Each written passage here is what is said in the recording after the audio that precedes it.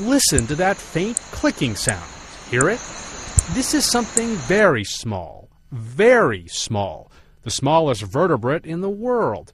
But how to find it? Unfortunately, this frog, this really minute frog, has a call that doesn't sound like a frog at all. It sounds like an insect. Here it is again.